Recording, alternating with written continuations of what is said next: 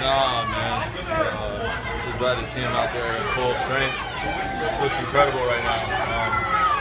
He shed about 5 pounds and just pure muscle right now, and it's just he looks really good. I'm proud of him what he did this summer and what he accomplished. Fellow Dookie Mike Dunleavy had his stroke out there today. Have you seen that so far? Yeah, man. He's got space out the floor even more. He's a dead-eye shooter, and I know that him coming to our team is just going to add a even bigger threat on the perimeter, a lot more spacing for myself and Brian.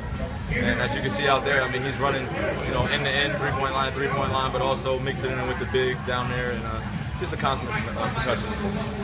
You mentioned that you would try to use camp to kind of rest after the Olympics. Have you been able to do that so far?